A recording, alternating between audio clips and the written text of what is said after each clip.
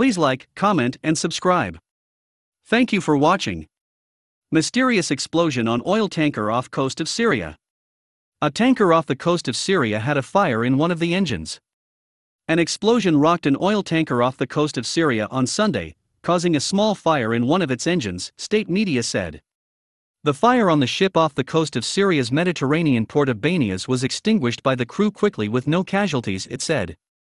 The technical fault took place in one of the engines of the oil tanker near the coast. It caused a small fire and a plume of smoke, state media said.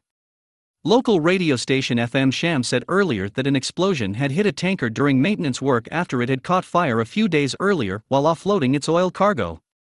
Banias houses a refinery which, along with another in Homs, covers a significant part of the country's demand for diesel, heating fuel, gasoline and other petroleum products, according to industry experts. Syria has grown more dependent on Iranian oil shipments in recent years, but tightening Western sanctions on Iran, Syria, and their allies, as well as a foreign currency crunch, have made it more difficult to get enough supply. In April, an Iranian tanker was reportedly attacked off the Syrian coast according to the British-based Syrian Observatory for Human Rights.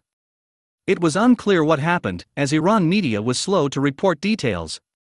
However, Syrian state media did quote an oil ministry member as saying a fire took place on what was believed to be an attack by a drone.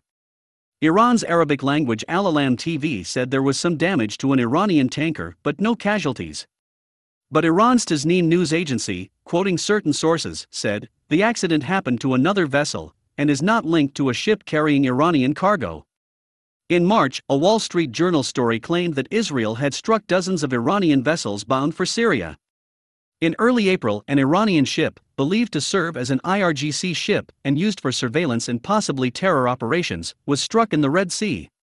Iran blamed Israel and the US for the attack on the ship, which it denied was involved in military activities.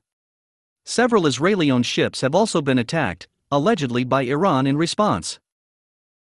One was reportedly struck on April 13 and others were hit on February 26 and March 25. The attacks targeted the Helios Ray and Hyperion Ray. Iran also vowed revenge for what it said was nuclear terror on its Natanz enrichment facility on April 12. Tehran has been angered by the ship attacks. If you like this video, hit the notification button for more news. Thank you for watching.